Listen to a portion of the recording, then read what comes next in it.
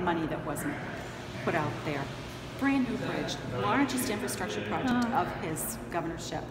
His name is not on the plaque.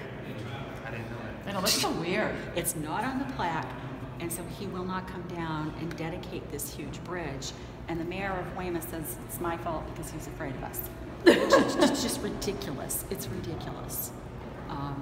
You know, so I don't know if I was one of the to ask him about, you know, why his name is not on the plaque. There's what about all the unions? Project, we'll welcome him with open arms. Yes. Well, bridges is something to celebrate. It's a beautiful bridge. And the workers who did it. Actually. Yeah, the workers who did it, they get, you know, no credit. Nobody gets any. There's and no he to helped do. secure the funding when he worked for Governor Wells. Yep. So it's a big deal. Well, that and bridge you know, is a big deal. The governor's Are administration. you familiar with the Fore River Bridge? I'm not personally. You should look it up. It's amazing.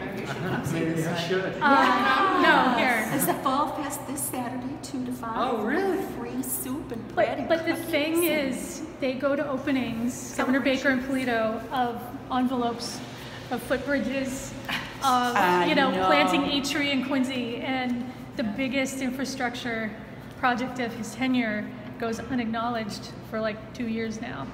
Like, Yeah, that's it is 2 horrifying. years. It opened in October. And it's a beautiful bridge.